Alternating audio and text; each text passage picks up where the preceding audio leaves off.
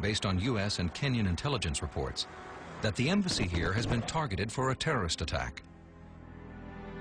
Bushnell requests funding to build a more secure embassy. The State Department denies her request.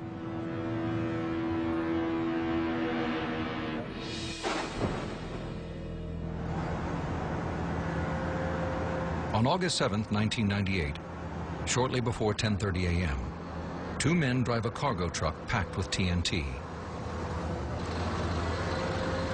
They pull up to the rear gate of the U.S. Embassy. It's the location that Ali Mohammed scouted and photographed for bin Laden 5 years earlier. The man in the passenger seat jumps out. He tosses a homemade grenade at the Kenyan guards to distract them and runs away. The grenade blast draws dozens of workers inside the embassy to their windows. Ambassador Bushnell is attending a meeting at a bank building just behind the embassy. She too hears the blast. Moments later, the truck driver detonates his cargo of dynamite.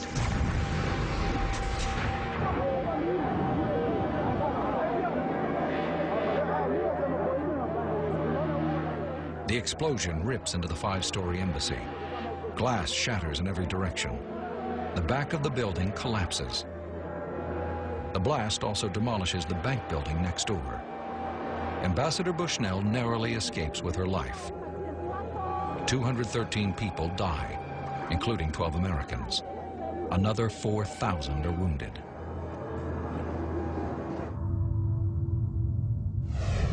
Just minutes later, 450 miles away in Dar es Salaam, Tanzania, an identical bomb destroys the U.S. Embassy. The blast kills 11 people and wounds 85 others.